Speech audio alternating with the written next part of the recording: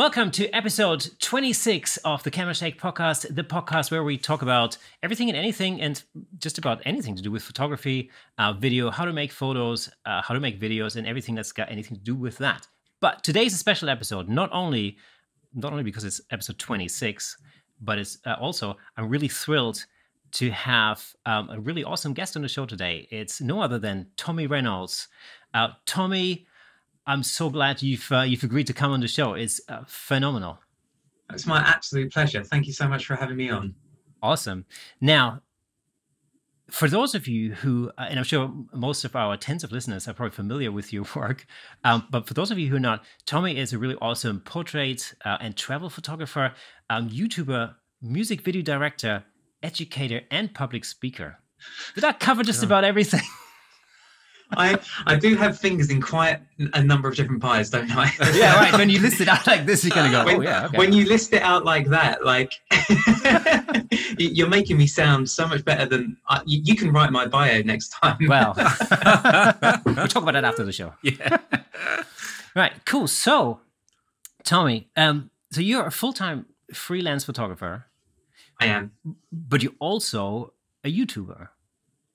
I'm also a YouTuber. Yeah, and so out of interest, I mean, really, how do you find the time to combine both of these things? Because I'm guessing it must take quite a lot of time. I'm saying this because I've seen your videos, and you put so much effort and so much production value into those. Yeah. That I can imagine it would take you quite a long time to get these together. How do you combine, being a full-time photographer and keeping a YouTube channel up like that? No, that's a really good question, and no one's actually ever asked me that question before, and it's a really interesting one, because I think it's just because I have such a huge passion for not only photography but also video as well. So is Nick, is it you that's the videographer of the pair? Correct. Yeah. So Nick, I'll kind of channel some of this answers towards you then, because I way back in the day, I actually went to university and studied filmmaking. I don't actually have any qualifications in photography. I did it very briefly at school though, but when it was the option to do it at sixth form or university, it was coming at it from a very artistic point of view and not what I really wanted to learn. And I finished doing it at school and I still didn't even know what apertures were, and so it was taught from a very artistic point of view, and I wanted to learn the technicality of it. And at the time I was kind of into filming as well, and there's kind of a natural kind of transition from photography and filming because you're using somewhat the same equipment. So I actually ended up deciding to do filmmaking university and thoroughly enjoyed that. And I feel like fast forward 5 years, 6 years, I'm only now kind of using my degree, but not to kind of use it to film other clients, but also to benefit my own business, if you like, by using the skills that I learned to promote my own business by doing the form of behind the scenes. So that's why I've got such a huge passion for filmmaking. Because I can just channel it within my photography, and I get just as almost excited as sharing my behind the scenes video just as much as the images themselves. Because I have such a love for both fields, and there's a nice natural progression. But in terms of finding the time, I guess I'm almost killing two birds, if you like, because I'm now in a position where sometimes I will sell to clients the idea of having a behind the scenes video. So not only am I providing them images, but I'm also providing them a behind the scenes video, which I'm also quite often, more often than not, able to use that on my own YouTube channel to promote my own business, promoting my own thing as well. So most of the time I can combine it, and you can make it work towards the end. Just ended up making it work. Yeah. Makes a lot of sense. Do you find that your clients are quite receptive to having the idea of a behind-the-scenes video going on at the same time as a portrait shoot, for example? 100%. I think it's a bit of an easy sell. If the budget is there, then most definitely. I think it doesn't take long at all to convince them just all the benefits of it.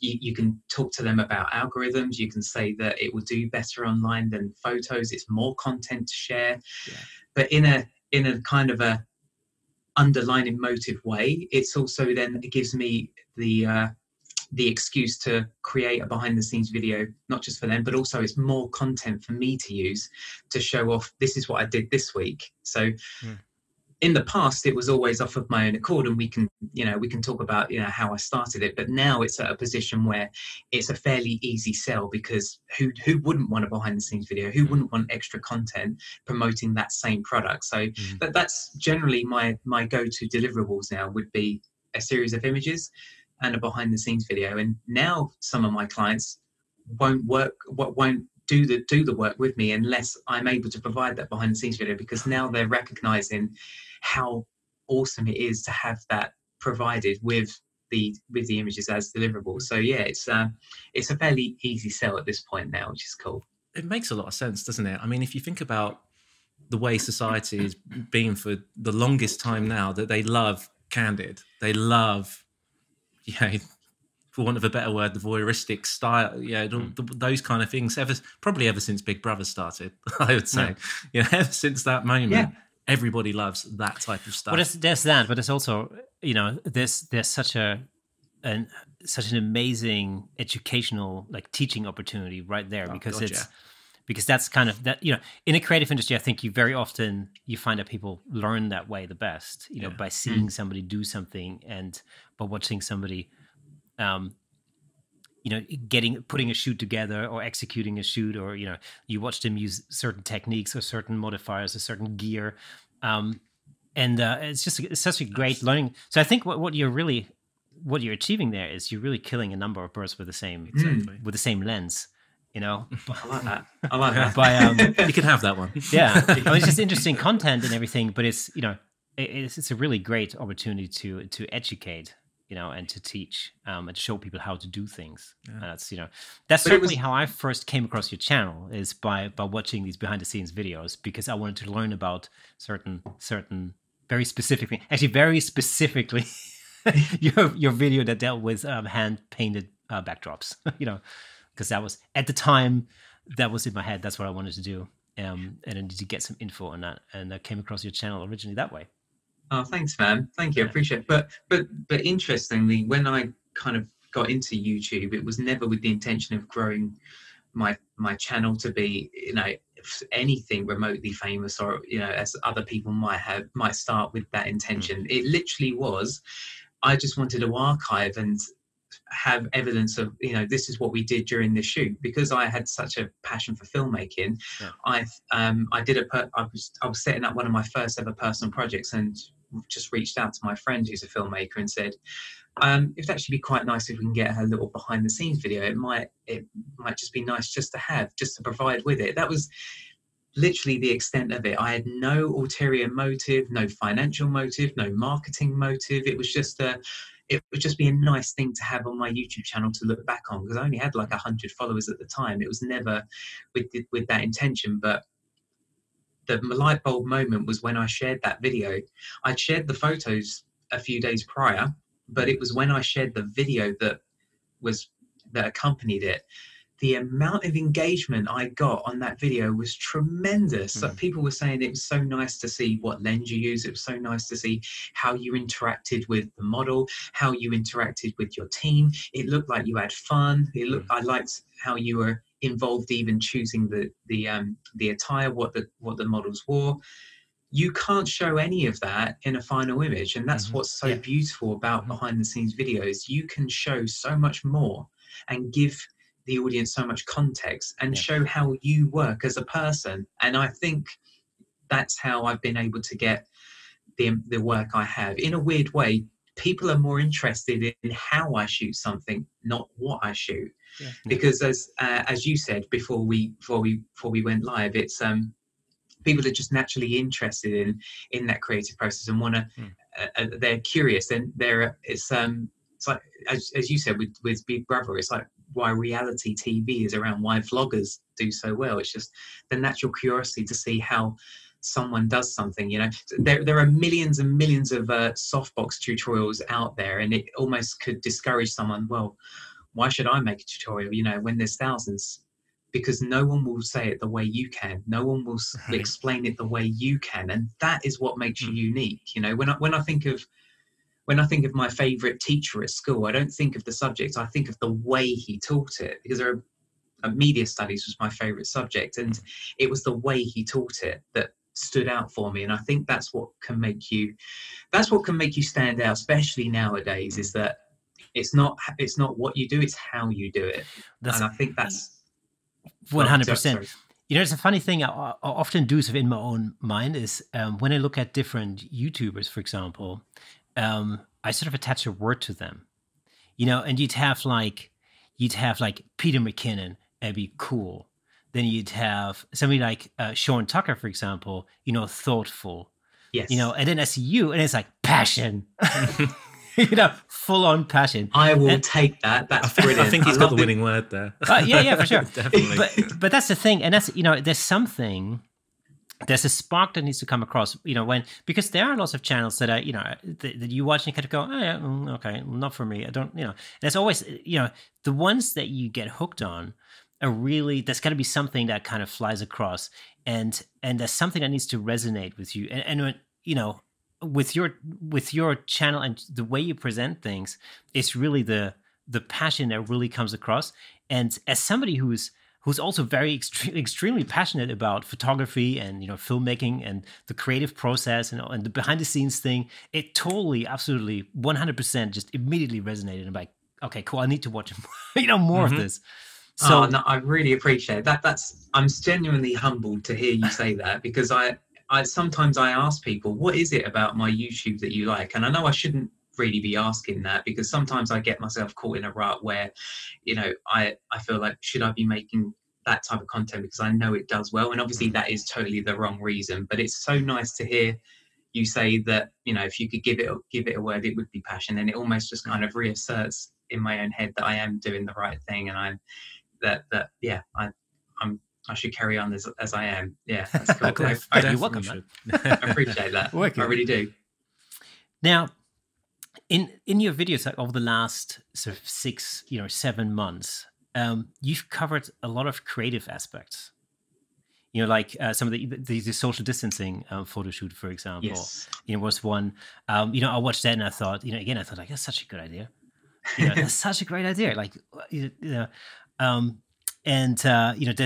there's a video about creative self-portraits you made as well, and I found that really interesting.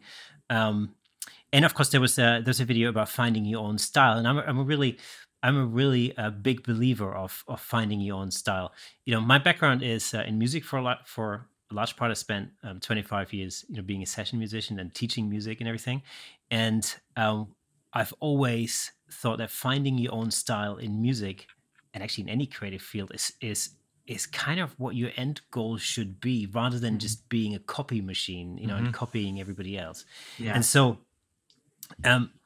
how difficult has it been to create YouTube content over the whole lockdown, like since the beginning of when did it March. Like March or something like that? How difficult has it been to create content because I'm guessing it's been much harder to collaborate with other people in that time.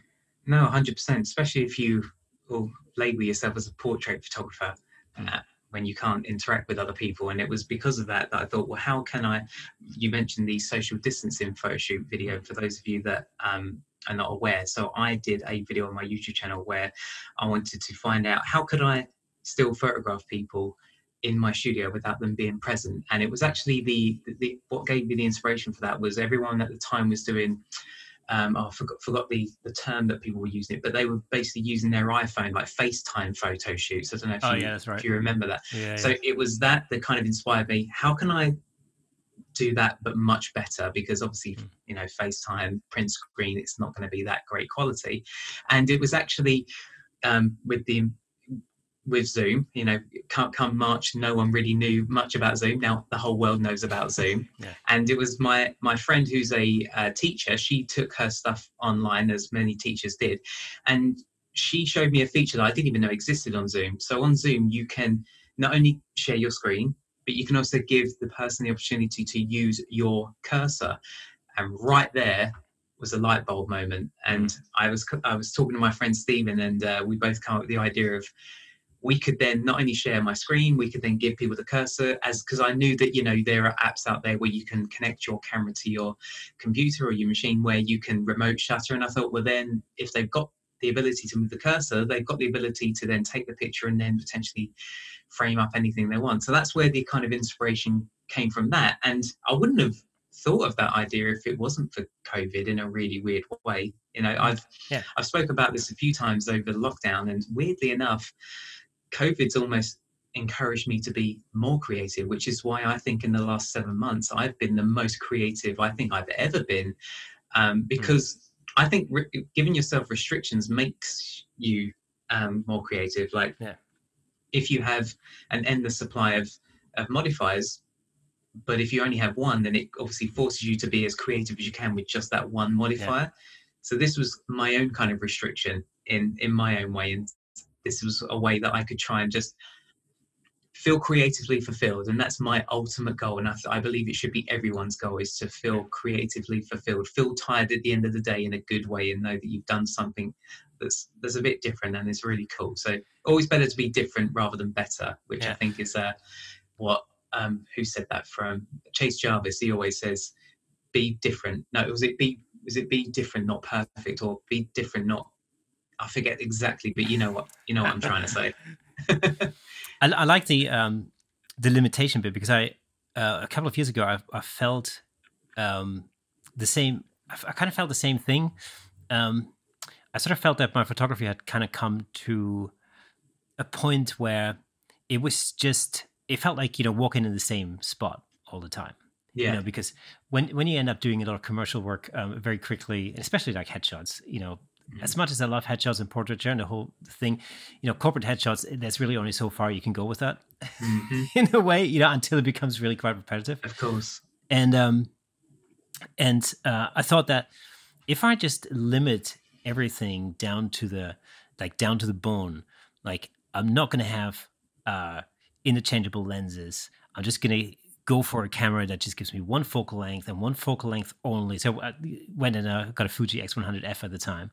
Oh, you know? Nice. And that will basically limit me to 35mm, and that is it. And I've never been happier. And I remember all my friends saying, like, "What, you're crazy? What, you're stupid. Why would you do that? You've got like a whole shelf full of lenses. Like, that's, you know."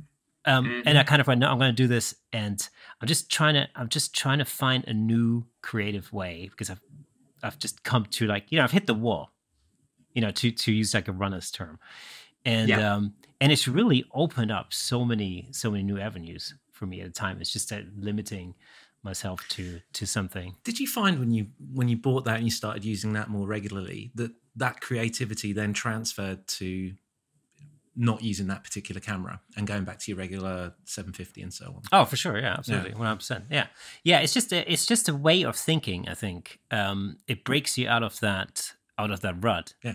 You know, and it's more like adopting that way of thinking than the actual tool. Totally. You know, it's just so, and I use that a lot. I mean, lockdown again, you know, we wouldn't be sitting here if it hadn't been for lockdown, because we started this podcast as a consequence of lockdown. You know, that was because literally I remember we worked on, the last project we worked on was an automotive, like a car shoot that we did in March.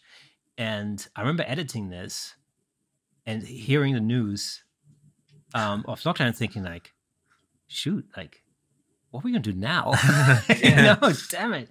And then, you know, it was literally just the next thought, like, was, okay, well, we can't shoot together. So, you know, like, do you remember this thing, the podcast idea we had like 6 months ago, and we never actually, you know, we kept kicking the can down the road. You never got started because life was always too busy. And then that was the perfect opportunity. And here we are, like 26 episodes later, you know, still doing it and talking to really interesting people on the show and learning lots. You know, we've learned tons of stuff just by talking to other people. And everyone's got a different story, right? Oh, for sure, yeah. So it's about looking for opportunity, I think, in something that quite easily could kind of drag you down to depths of depression if you're not careful. 100%. Yeah, it's well, it's as you guys have said, you know, it's created an opportunity for us to be creative. It's given us an opportunity to reset. It's given us an opportunity to step back and just think a little bit differently. And you guys wouldn't have done this podcast. We wouldn't be having this conversation now.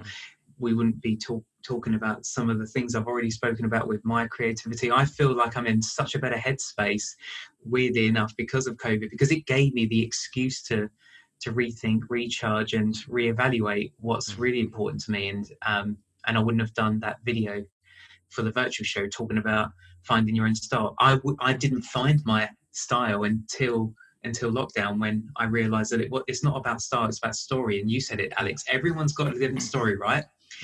And that's what makes you unique, and that's how you can incorporate that into your behind the scenes. That's how I like to do it. For me, that creative process, the best creative process is sharing behind the scenes. Now, you don't have to share behind the scenes videos if you're not comfortable with it. I know that back in the day, I didn't speak to camera until quite late on, but now I kind of maybe do an overview, do talkovers, or do tutorials just to give it added context. But everyone has a different story, and that's what makes you unique. And that's if you can get that across, then, and you can speak from the heart, then you're bulletproof. Because I've done some projects where I thought, I don't care what anyone says online on this video. I really don't. I care when I make a tutorial, but that's almost because it's a bit, for lack of a better word, I do tutorials to grow my channel. So I do one video for them, one video for me. Okay. So it'll be a personal project doing like social distancing photo shoot. I know that won't do well online, because it's not like 5 ways to use one softbox. That will do better because there's so many more keywords in there. But I can't have a YouTube channel full of tutorials, because it's not as creatively fulfilling as the personal work that I like to throw in the mix. It's like when YouTube musicians, how they will purposely do covers just to get new audiences in, and once they're in, hopefully they see some of their original work. Because if they have a YouTube channel just full of original work, it might not get seen as much as if they were to throw in the odd cover. So you do it with intention. And I mean, don't get me wrong, it's fun to make tutorials, but it's not as fun as doing the personal work. Or like you said, Kirsten, with the headshots, there's only so much you can do with headshots before it kind of gets boring. And it was because of headshots that I nearly quit photography way back in the day when I started. A couple of years in, I was only doing headshots, because your mindset changes when you go from doing this thing that you love as an amateur, and then you now get paid to do it. And it is a different mindset when you become a professional, and you now need to rely on this. It's not something you can pick up when you want to. You have to pick up that camera some days if you don't want to, and you have to be creative if you don't want to, because it's now your business. You now have to use it to put money on the table. Absolutely. Yeah, so that's why that's how I kind of got into doing personal work, because I was burning out doing headshots, because I thought, this isn't creative anymore. I need to go back to that feeling when I was an amateur, when I didn't care about making mistakes, when I didn't care about being afraid to fall. And I think that's a lot of people's worries nowadays, is being afraid to fail and showing that online. And I am a firm believer that vulnerability is not a weakness, it's a strength. And this is a conversation that me and Sean Tucker had on his YouTube about vulnerability and how important that is. Well, that's it. I think when you get to the point where your passion becomes your job, and then all of a sudden you have the sort of the external pressures of having to bring home the bacon, and like in my case here, I've got kids, so I've got to buy birthday presents. So it's like. So there's that pressure there. But I like the thing you talked about on your YouTube channel about coming up with a personal project per month. Yes. And that really, that at one point, that really resonated with me. I mean, it still resonates with me now, but I think when I felt that I was kind of, that I was starting to get stuck in a bit of a rut, that really was the thing where I thought, yeah, man, that's exactly what I should do. Is I should just do a personal project. I just come up with some, I don't know, weird idea, and then just execute. And I like the whole thing where I look back at something and I take stock and I basically go, okay, this went well. This totally sucked. I'm never going to do that again. But you develop, and I tell you one thing that's happened is not only has that rekindled the love for not only for photography but also for the creative process, because I've always been one of these people who, for me, the creative process always been the important part, whether that was in music, writing the tune, recording it in the studio, working with other musicians, and then I wasn't really that interested in the end product, because once the end product was there, the track, or in this case the photo or even the video, I'm already moving on to the next thing. It's like I'm already thinking about the next process, because that's the fun part for me. It's actually is the getting there. Once you're there, it's time to look for a new destination. But it's not the destination, it's the journey, right? It's a journey, right? Exactly right. Yeah. So so I liked your video about finding a creative project, a personal project, a month, and then just going and doing that, and then the effect that will have on your creativity is just immeasurable. Yeah, no, definitely. As I say, I came up with that idea because I was stuck in that rut of shooting headshots, and that's when I decided to, for the first time in 2 years, go back to when I was an amateur and do a shoot for me and no one else, not have to worry about what a client's going to think, because this is my shoot, my idea, my concept. And the opportunities I've had because of my personal work have just been fantastic. Like I did one of the things I'm most proud of is I did some work with Olympus. I went to Ethiopia to shoot some portraits. I would not have been able to do that if it wasn't for personal work, because I proved my worth first by going to previously Vietnam, Sri Lanka, India. They were all personal project trips that I took it upon myself, and I paid for myself to go and shoot these portraits. Nike isn't going to call me up to shoot their trainers unless I shoot hundreds and hundreds of images of trainers and put it out there. And I'm not expecting them to. But Olympus took that opportunity to worked with me because I proved my worth first. So sometimes you can use your personal projects as a means of getting into that thing you want to do, proving your worth first, because with this industry, it's nothing to do with CV, it's all portfolio. I haven't touched my CV in 10 years. It's no one cares about that you have a degree in that thing. That might be a controversial thing saying that, but even though I have a degree, I can say this because I actually have a degree in filmmaking, but that's not got me a job. That's not walked up to someone and said, can I work with you? It's me that's done that. So I think for this industry, you don't necessarily need a degree. You've just got to have drive, passion, and ambition. And I think it's because of my YouTube channel, it's been the reason that I've been able to get some work. And I genuinely didn't think that was ever going to be the case. But I like to think that it's become my USP now. It's the way I share my things. I'm not the best photographer. I'm never going to be the best photographer, but what's unique is the way I share things, and it's the way you share things. As you said again, Alex, everyone has their own story. So if it's your own story and you're passionate about it, then again, no amount of bad comments are going to touch you. You're bulletproof because it's personal. As long as you're proud of it, then you shouldn't matter what other people think.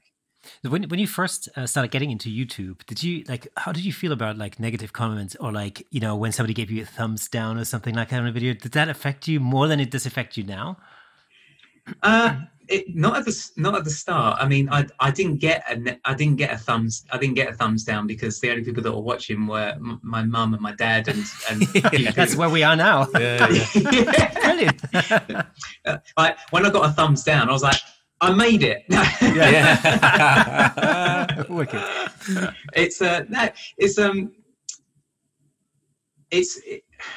I think I'm much more thick-skinned now than I certainly was back then.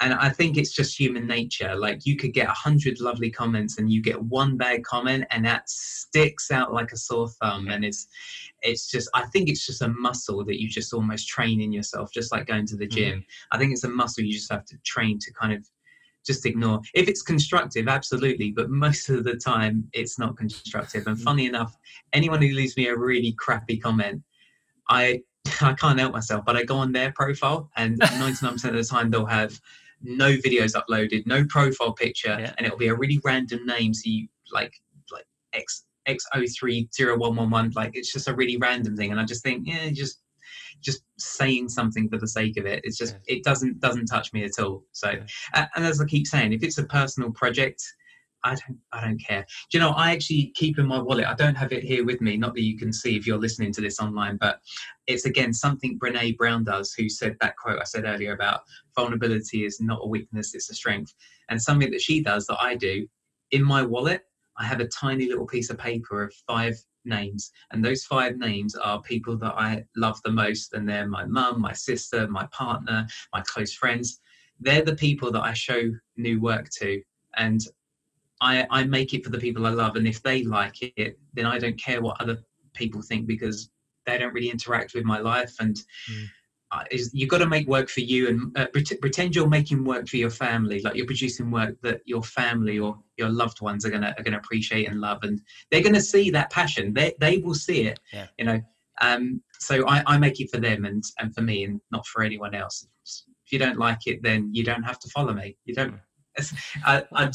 It kind of reminds me of the Ricky Gervais thing. I don't know if you guys are aware of this joke, but I think it's so true. Like how he gets called out a lot on Twitter about like, like if they get offended by what he said, it's like, you've chosen to follow me though. Like exactly. You could just easily not follow me. And he said it's the equivalent of walking around and seeing a billboard for guitar lessons and then calling that number up and go, but I don't want guitar lessons. Exactly. Yeah, that's right. You don't have to follow. And so, yeah, it was a weird analogy, but it made sense in my head at the time. It's almost like, you know, when people complain about a particular TV show or something, it's like, but you don't have to watch it. You just turn it off. I mean, yeah. You know, it's that easy. Yeah, exactly. Yeah, it's, I don't get many negative comments on my personal work, but I might often get negative comments on my tutorials, because it might have just the slightest little thing that a pixel people will have noticed, and I just think, come on, dude, come on, like, come on. But it just, you know, the internet's full of those types of people. You just gotta move on, get that thick skin, and just move on. I didn't, you know, it's. I made it for the people around me, not for. I don't care about what anyone else thinks, which I know is a weird thing to say, but it's. I don't think it is. I think that's absolutely the right attitude to have towards it as well, and that comes across in your work, right? That you are doing this for yourself. You are sharing what you're sharing, just so other people may enjoy it, and hopefully they'll also learn something from what you're doing as well. And that comes across. It's not like you're ramming business, you know, drumming business up from it. That's because that's not the case at all. And you can see through that when you see videos immediately. You know, as soon as within the first 10 seconds, whether they're going to ram a product down your throat or they're only putting this video out there just to get business, and that's the only reason they're doing it. And you spot it straight away. See, there's a thing, you know, there's a thing that there's certain YouTube channels I've been following for a long time, like Peter McKinnon. I'm not, you know, but I've been following Peter McKinnon's channel for quite a long time, right from the very beginning, more or less. And although I absolutely adore his style and his filmmaking, and it's very clever, you know, but more recently I've sort of, you know, I've been watching some videos, and it's like, this is like a 12-minute watch commercial. There's quite a few of those. Do you know what I mean? It's like, and I'm kind of thinking, and that's almost more off-putting than anything else, because there's something that's crept in there that's just not quite as authentic as I thought it was. Do you know what I mean? Good word. Authentic. And that immediately sort of instills cloud. And kind of, you know, I always find that's kind of where I think I tend to move on to other channels for some weird reason. Yeah. You know, although, I mean, I still, you know, I still like his channel. I'm not, you know, this isn't like, I'm not, what's the word? I'm not cussing the McKinnon. You sound so wrong saying that. But, too old to say that, Ken. Well, am I? Yeah, maybe.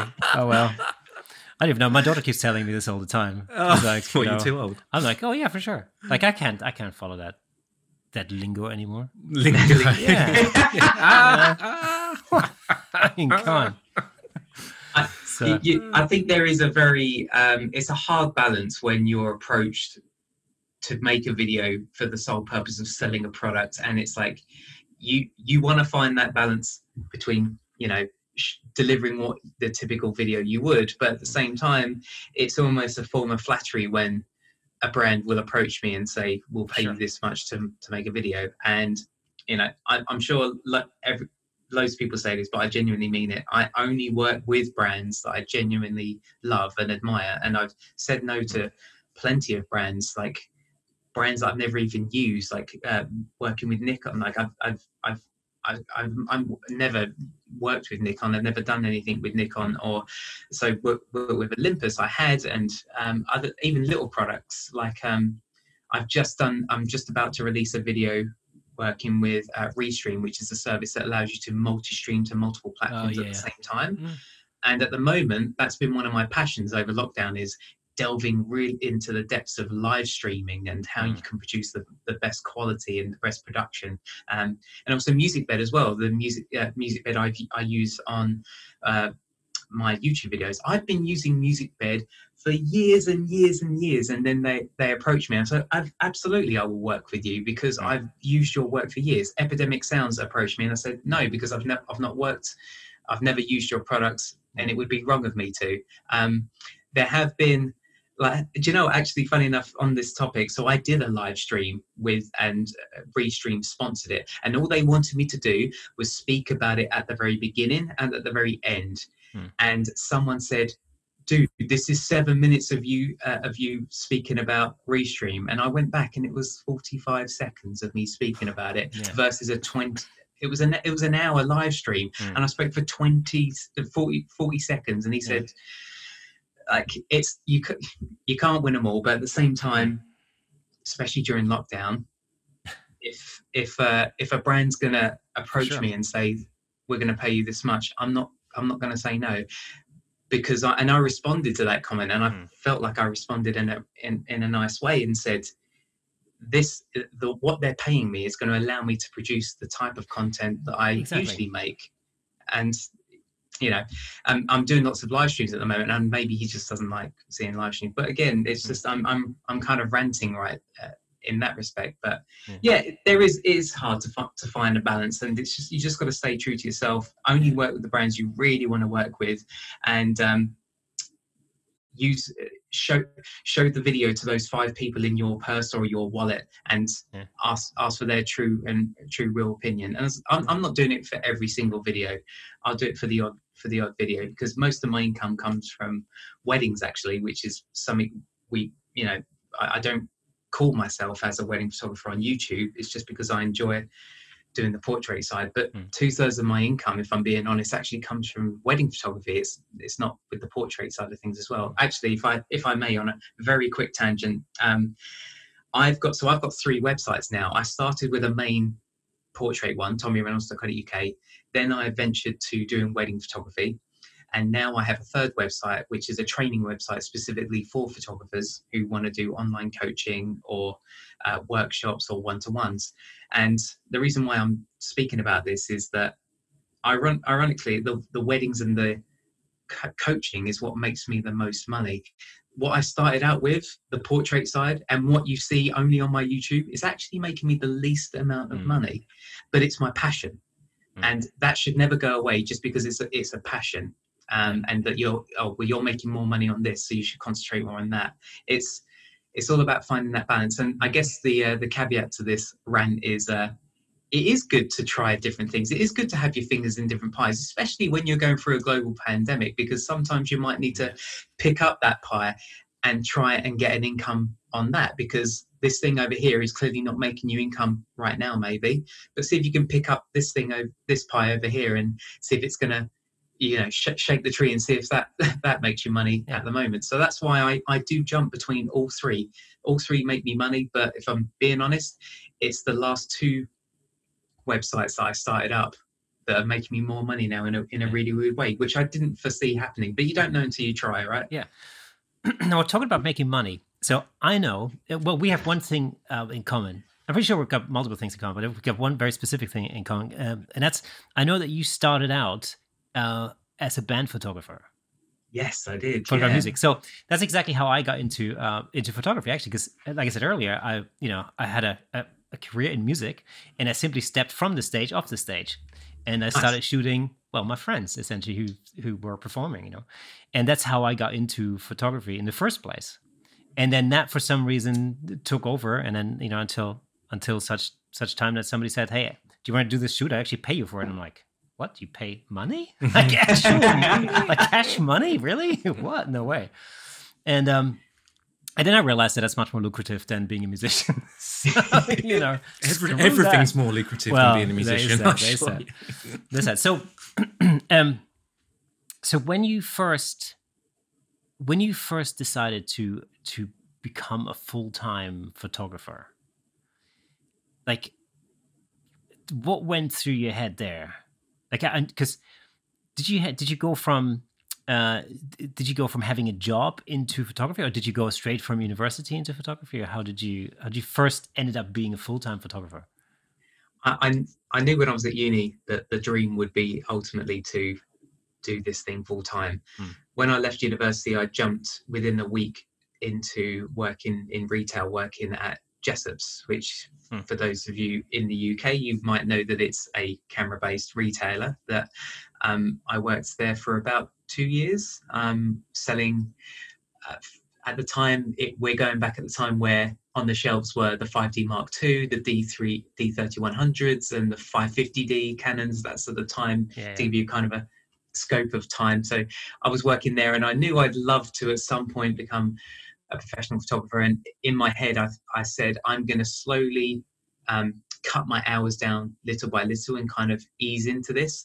At the time, I was living with my parents, so I thought, if I don't do it now, I'll never do it, because this is going to be a good opportunity, with hardly any commitment, no children, no mortgage at the time. So I thought, I've got to do it now, or else I won't. But Jessops went into administration, and 2,500 people lost their jobs within days. And I said to myself, when I leave Jessops, it will be to do freelancing. And when I lost my job, it was the kick up the arse I needed. It really was. I know it sounds awful, but I'm glad that I was made redundant, because it really did give me that kick up the arse. And I'm not going to lie, the first 6 months were awful. This first 6 months was such an uphill struggle trying to get work. I put a suit on, I walked up and down my local high street. I was walking into independent coffee shops and florists and businesses, saying if they want headshots, shots of your flowers, shots of your coffee, that sort of thing. That's how I kind of got started. So the whole band photography thing, that was just like kind of a hobby before all of that. The reason why I did band photography, by the way, is because I wanted to be a musician, because I was like, I wish I could play like them. So that for me was the closest thing to being a musician, was photographing the musicians. But yeah, so when I left Jessops, I just jumped headfirst into it, really. And I do wonder how I would have coped if I had a mortgage and kids. And I can totally appreciate, if you are in that position, it is a much harder leap for sure. But I'm just glad I did it when I did it. And, after 6 months, it just slowly started to creep up a little bit more. I kind of tried to make myself known in my local area and then expand, rather than just trying to jump from A to C without going to B. I tried to stay within Kent and just grow from there, be kind of known as that photographer, the Kent photographer, or the Chatham photographer, and then grow from there. And I think, kind of, for lack of a better word, my break, or kind of what progressed me, was again, back to music photography. I would always photograph the support acts as well as the main act. So I photographed the support act, because you never know where the support acts are going to go. And I remember I took some shots of a band called Jackpack, who got to the final of Britain's Got Talent, and I photographed them, even though they weren't the main act. But I went backstage and I walked up to the manager and said, "Hey, my name's Tommy. I've just taken some shots of your band. You're welcome to use them."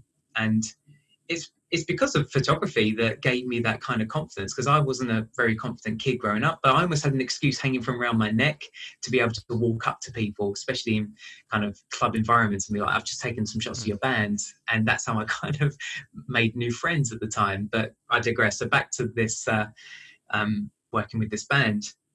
That band went on to become signed by Psycho, which is Simon Cowell's label, and then I ended up touring with them. Then I toured with a couple of other bands, and that's kind of how it progressed from there. And now I've kind of transitioned from shooting bands live to shooting bands in a portrait scenario, and then that just progressed to shooting weddings, because weddings pays a little bit more naturally. And now I'm in a position where I'm shooting weddings, shooting portraits, and teaching photographers and doing speaking events. So it's kind of a little very brief overview of kind of where my journey went to and from. What an amazing story, isn't it? It really is. You know, it might sound like you've gone here to here to here to here to here to here, but I don't see it that way. I see that as a very organic kind of growth in the way that you've gone about things.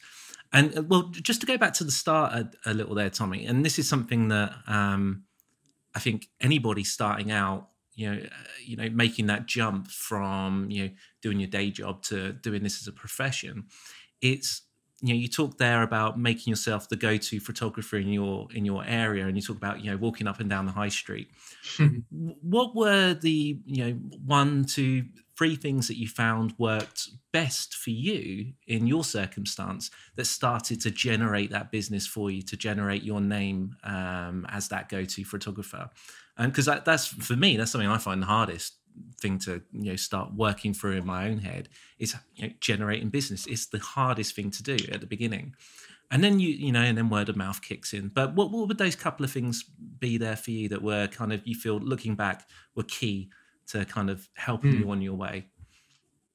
I was actually offering people video as well as photos at the time, even back then. And I just thought, if I can offer them as many deliverables as I can, they're more likely to say yes. And that translates to even today with brands. But even back then, way back then, like a coffee shop, I would say, I'll be able to shoot some photos, and while I'm here, I can, you know, flick my camera into video mode, and I can shoot some 15-second, because it was 15 seconds at the time back then. With Instagram, you can only upload a 15-second clip. So I think it's just being charming, charismatic. You know, I dress nice. I would mention that I'm a local boy, a local guy, and I think they kind of resonated with that. And I said, you know, I come here all the time. I genuinely like your I like the coffee, or my mum comes here all the time and buys flowers. So I think it was having a personal connection. I think I think that's it, actually. It's the personal connection, rather than just randomly walking in. Is having something that you can relate to, that would warrant that conversation and spark that kind of that relationship. So I would, like I said, with the coffee shop, I'd been in it before. My mum had been in the flower shop before, so there was automatically that connection. And I think that's what kind of helped me, is just injecting as much personality in there as much as you can. I think that certainly does help. Love that. Makes a lot of sense, doesn't it? And it sounds so obvious when you say it out like that, but it's not always immediately apparent to everybody particularly when you're starting out, as to how to go about that. Some people, it's just obvious straight away, and they just go, you know, they're those that excel, but not for everyone. That's great. I love that. I love that. Thanks, Alex. Thank you. Yeah. Throughout your career, have you ever come across sort of moments where, you know, you really sort of you felt that your confidence had taken like a complete knock? Oh, all the time, Kirsten. I don't want you to think that, you know, I'm smiling and I'm bubbly and passionate all the time, because that's not the case. I fall into creative ruts all the time. I did a video all about how to overcome creative block and certain things that I do. And as I get older, exercise for me is not just good for me, you know, physically, but exercise has now really helped me mentally. Like, I get loads of great ideas when I'm listening to like classical music when I'm out for a run. So I know I mentioned music bed earlier, but if the last piece of a video is finding the right piece of music, sometimes I will listen to the music at the very start of a project. I won't even have an idea. Sometimes the idea is sparked from the track. And I don't know if, Alex, you might resonate with this as a videographer, but obviously we don't have the luxury of having an orchestra to orchestrate a perfect piece of music based on what you've created. It has to happen the other way round. So sometimes I will just listen to music bed randomly and have it on shuffle while I'm editing and think, and some emotive piece of music just triggers an idea for me. And I've got an idea and I'm doing next week purely because I heard the track first and thought, it just, I don't know, it just came to me. So that's one of the things that gives me creativity, is listening to emotive music. Quite often when I'm editing as well, I won't listen to chart music. I'll listen to like chill out music or piano music or strings, that sort of thing. That relaxes me and kind of gets me into puts my head in a space where it allows me to be a bit more creative. I think that's really one of the defining sort of hallmarks of your videos in general, is that it's the music in them. It's quite a you tend to pick really emotive kind of tracks to sit underneath your videos. There's definitely one thing I've noticed. I mean, maybe it's because my historically I used to be a musician. I don't know if I can ever say that I used to be a musician. You still are. I'm still a musician. I still have a guitar. You're still a musician. But obviously, I mean, music is something that I personally tune into really quickly. It's just it's just a sort of second nature, and that's really one of the things I think that sets your videos apart from a lot of other tutorial videos that I see or that I come across. Is just the music, and it fits so well, and it really sets a scene, but it also sets a frame of mind. 100%. When you watch that, and that's like I said, that's one of the things that really attracted me to your YouTube channel immediately, because it just all fit together really well. And it was also very clear that that you spend a lot of time thinking about the music and picking the music and making the choices, because it's not the case that the music is awesome in one video and then the next video it's it's really very consistent across all, like virtually all of your videos. So so that's a really, it's a nice thing to see, because very often that's not the case. and that's kind of what attracted me more to Music Bed. If we're going to compare services, that's what attracted me more to Music Bed versus, say, Epidemic Sounds. I personally think Music Bed, the production quality on their tracks are much higher. I feel like Epidemic Sounds is great if you just need a random repeated beat to go in the background. But what I love about Music Bed in particular is I just feel like the production quality is so much better, more emotive.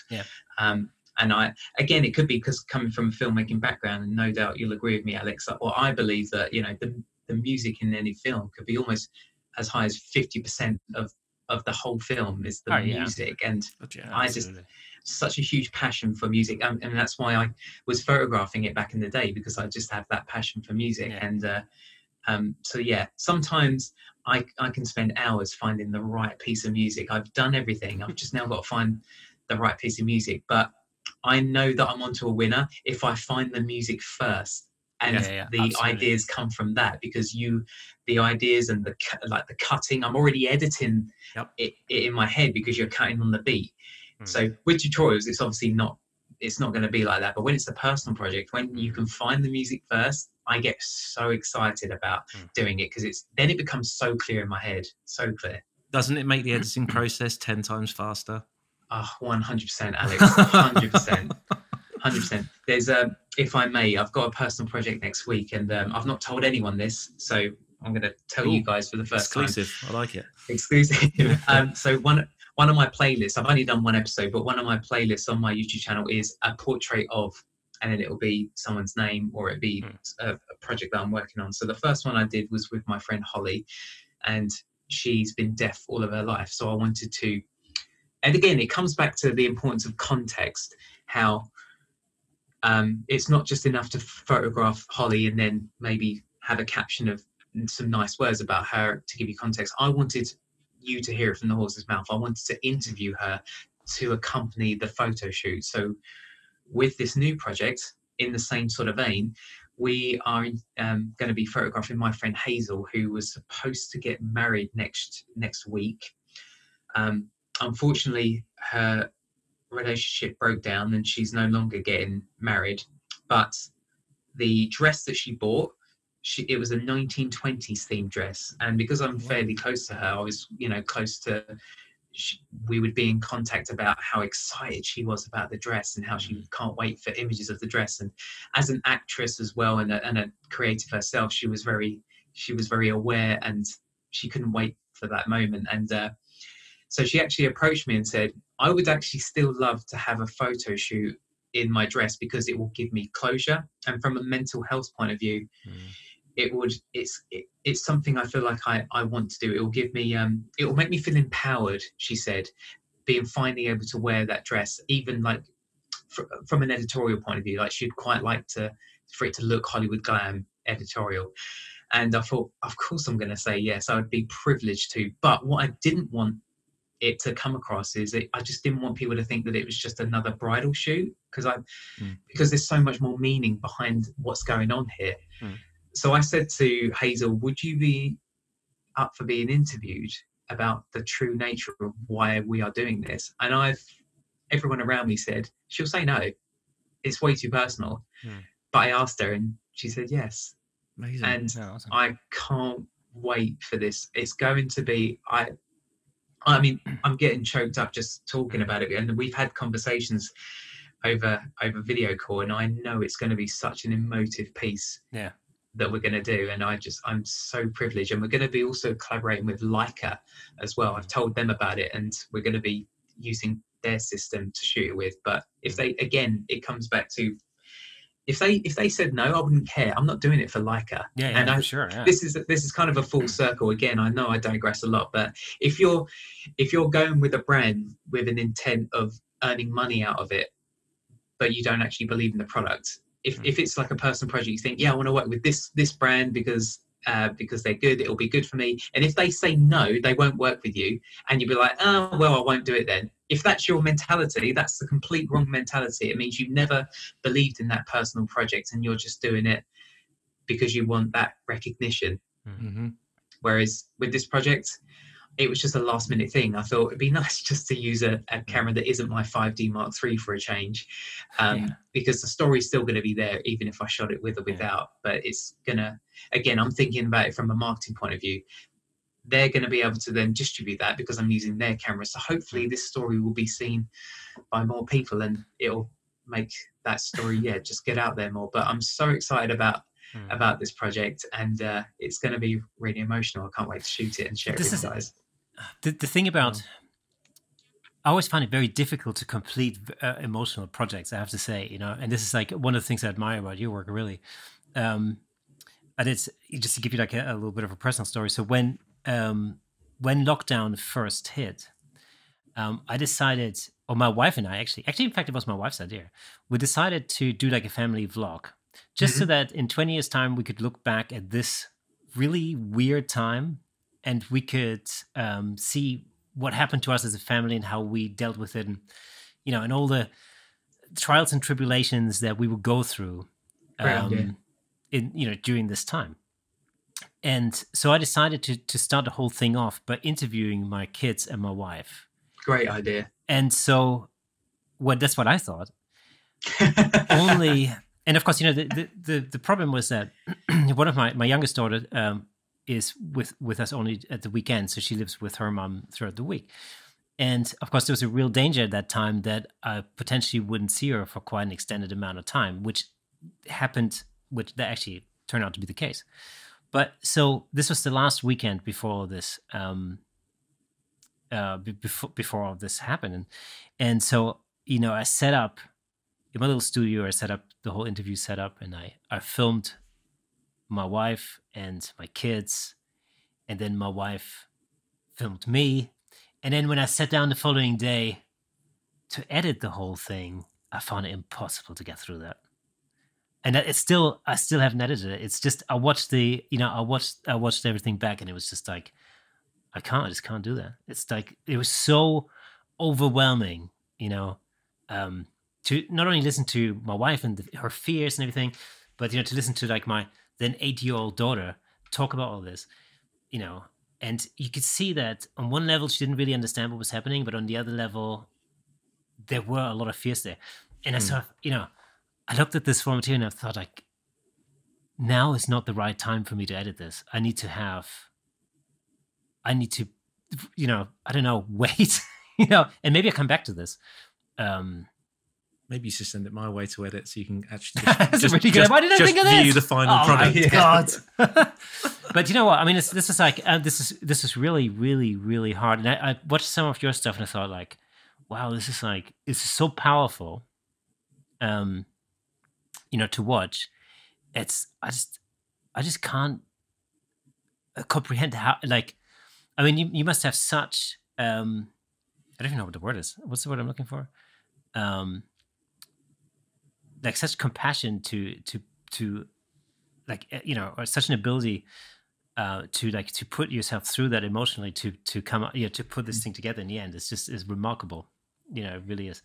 Thank you, Kersten. And your idea, by the way, sounds fantastic. It sounds amazing, and I think you're right. I was going to suggest, maybe it's not quite the right time with everything still kind of fresh. I mean, that footage isn't going anywhere, is it? It's always going to be there, ready to edit when you feel good and ready, or get Alex to do it. Yeah.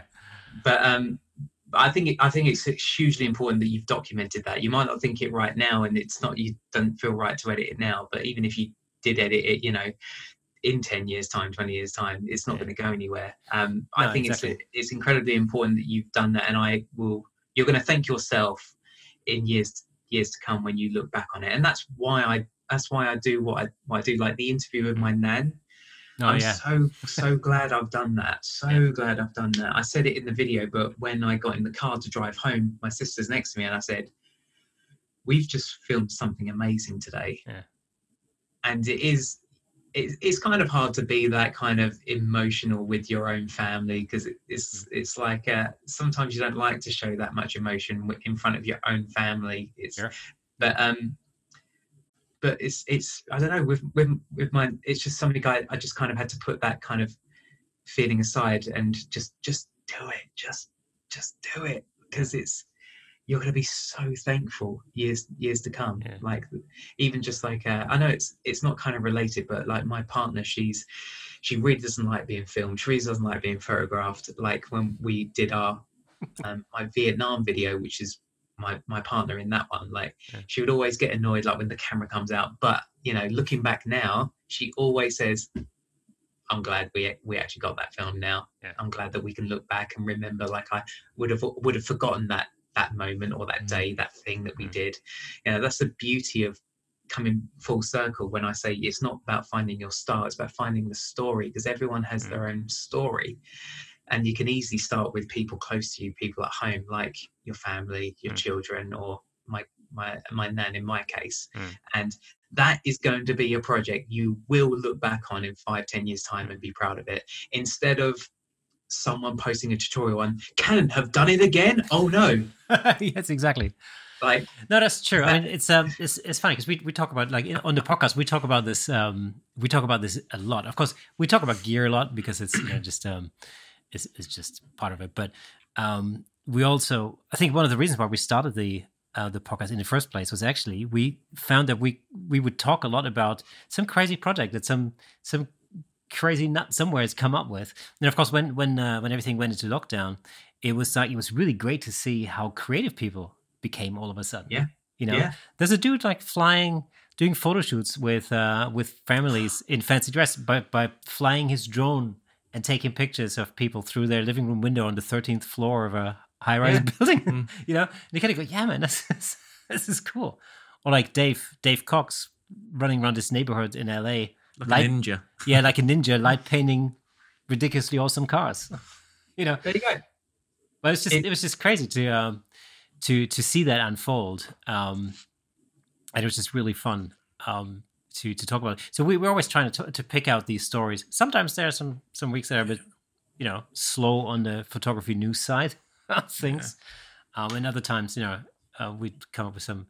There's a guy, I don't know if you know about this, but there's a guy who single-handedly caused hundreds of thousands of Android phones around the world to crash. I think you told me about this on the phone, Kersten. Yeah, that is crazy. Like how nuts is that? So that's it's picking up funny stories like that makes it all worth it. Damn right. Cool. I think it's natural though that gear is a popular topic because it sells, and it's topical. You know, it'd be nice if there was it'd be lovely if there was a social media devoted to just storytelling, wouldn't it? That'd be so cool. 100%. Yeah.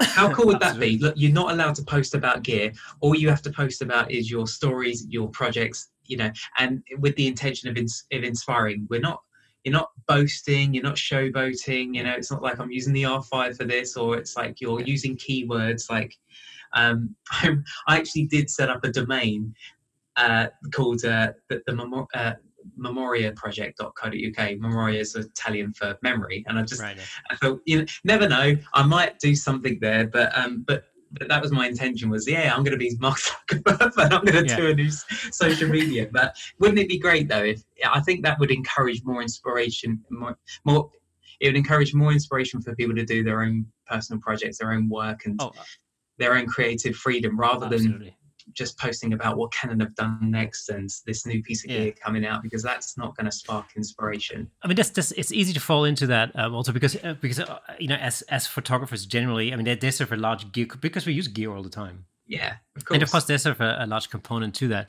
But I always find it's a funny thing. So my wife went to film school, and but her thing is script writing and storytelling. That's her thing.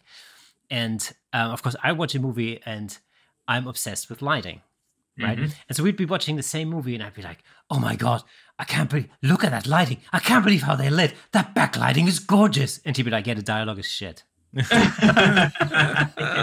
So it's really, it's funny how we can have, we're watching the same movie, but we have completely different perspectives based on what we're paying attention to, you know.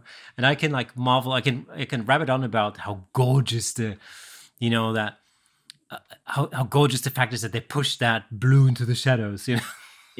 Like, well, that's the beauty of film, is that it's multiple different means of art within within a film that loads of people can gravitate towards, and that's why I just love video. I love films, and that's why I love to incorporate it in my business, and I enjoy it just as much, if not more, than the photography aspect. I love making behind the scenes videos, because I can tell, I feel like I can tell a better story with video than I can with photography. With, you know, the images are almost the third act, and it's well, how did you get there? And so the video, the behind the scenes video, allows me to give you acts 1 and 2. You know, the beginning, the middle, and the images at the end. Gives you context. It rounds it all up.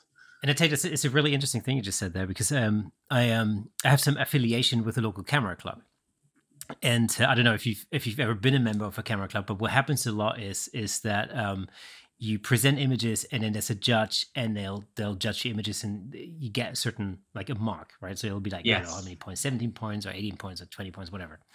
And and I'm always asked why I never put any images in for these competitions, and I'm also constantly being asked whether I want to become a judge or not, and I always say, like, look, the thing for me is not the image. What I really want to know is how that image was made. I want to know what the intent was behind this image, and no judge can ever tell me that. They can tell me whether the highlights are blown.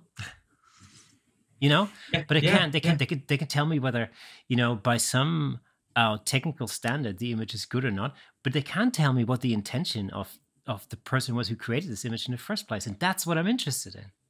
You know, 100%. I mean, I don't personally agree with art shouldn't be judged in that way. I absolutely agree. Yeah, shouldn't be judged. It's art in any art, as photography in any art form is subjective. It's in the eye of the beholder. Yeah. And it kind of comes back to, you know, my thought process of, you know, what about bad comments online? It's the equivalent of someone giving me a bad mark on a competition. I like it, and that's all that matters. Like, exactly. I don't mean to come across like pretentious in that way, though. No, it's true. I feel the same thing. When it's a personal project, then that's right. If it's a client, then obviously I want to please them. But when it's my project, then I'm only fulfilling my own needs. But yeah. Sorry, my way of measuring is always, you know, I like it, great. My wife says it's not completely crap, so we're good. I mean, that's be good, you know. So there's no dialogue in your images, so that's all right. Oh well, there's that.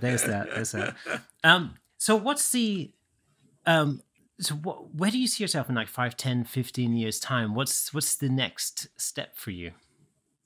I think it's a really good question. I don't think I fully have the answer to that question yet, but what I would like to do from maybe the next kind of few years time is doing these portrait projects where I'm doing the hybrid of both photo and video. I think that's where a lot of things are going. I think that, as we all know, video just does better naturally than photos, and I love to do this kind of hybrid system. I feel like if I've got this skill, I want to use it for good, and so that's why I want to do more of these hybrid projects. I feel like it allows me to inject more of my USP, my unique selling point, because you can be a great photographer, but not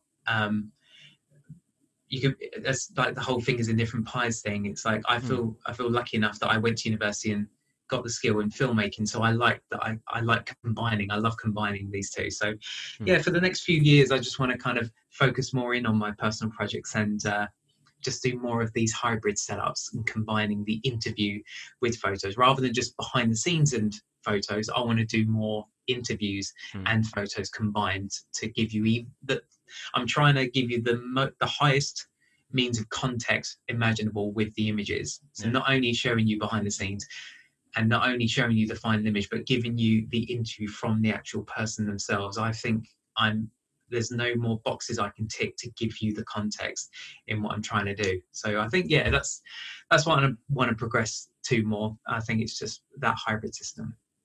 It's going to be awesome. Yeah. Oh, I can't wait to see more of that. Cool. And you mentioned earlier that obviously your two recent websites, your wedding photography and your education is bringing in the majority of your income.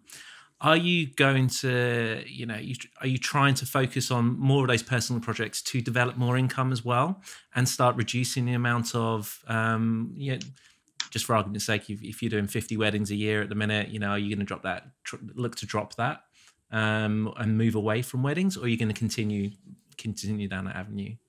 It's a really good question. At the moment, I enjoy all of the aspects of what I'm offering. I like all the pies that I'm offering. So what I actually want to do, rather than focusing on one thing, if I can increase my income for the portrait side of things and keep the balance of the weddings, then I would do that, because I wouldn't. If my wedding photography was growing and growing and growing, I don't want to grow too much where I don't have time for my portraits, in the fear that it will hinder my creativity and that I won't feel as inspired to do the wedding side, because I'm enjoying the balance of the three things that I do.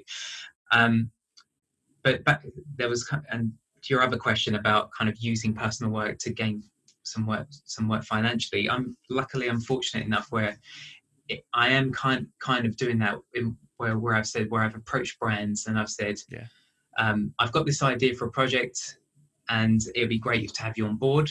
And then from there, we can potentially negotiate price. It's all about deliverables. And, I know it sounds very like kind of glamorous, like, oh, here's my idea. Do you want to be a part of it? Like, what I haven't mentioned is that I will go away and I will prepare a pitch and I will make maybe 6 to 8 page pitch about why I'm doing it, what you will get from it, what your deliverables are. This is what I can guarantee. Here are my social media stats. Here's the potential reach. So this is stuff that I know we've left it quite late in the conversation, but it's very important that these things are that I do mention. So I've done pitches for British Airways about going abroad and collaborating with them and saying, look, this is what you'll get out of it.